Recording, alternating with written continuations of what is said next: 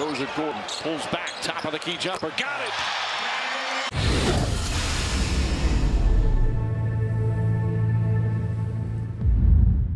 What's up, guys? This is Coach Brian with Next Level Performance, and today we're going to work on the punch dribble. So this move can be used in any situation where you want to try to decelerate as quickly as possible to make some separation from your defender.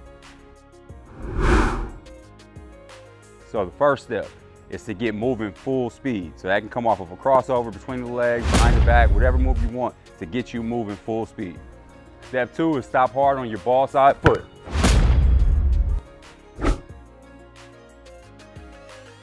The last step is you need to be able to gather and create as much separation as possible. So, bang, just like that. You don't necessarily have to pick the ball up. You can go into another move. So this would be punch dribble, hesitation into your between the legs, or a punch dribble and then an in out. Or you could do a punch dribble into a side step like in this example. So there's a bunch of different moves you can build off the punch dribble, but they all start with creating that separation. So here's some of the keys to mastering this move. So first one, definitely have to get moving full speed. And so it just can't be understated. If you do not attack full speed, the defender doesn't get moving full speed. And then when you slow down, he can easily slow down under control. But if you get moving full speed, then you stop hard, he'll usually overrun you a little bit. And that's where you create your separation. Step back. Buckets. The second key is when you take that dribble with your ball side foot planted, you have to make sure you're leaning into it and planting and dribbling at the exact same time. So the step was late. The dribble was late. That was perfect. It's right on time.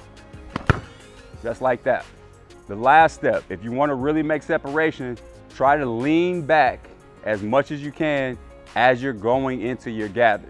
So if you try to go from here and just jump backwards, what ends up happening is you'll go 1-2 and you don't make very much space and your balance isn't great. But if you go here and lean your body back just a little bit before you start your jump, it allows you to get good balance and allows you to make a little bit more separation than you normally would.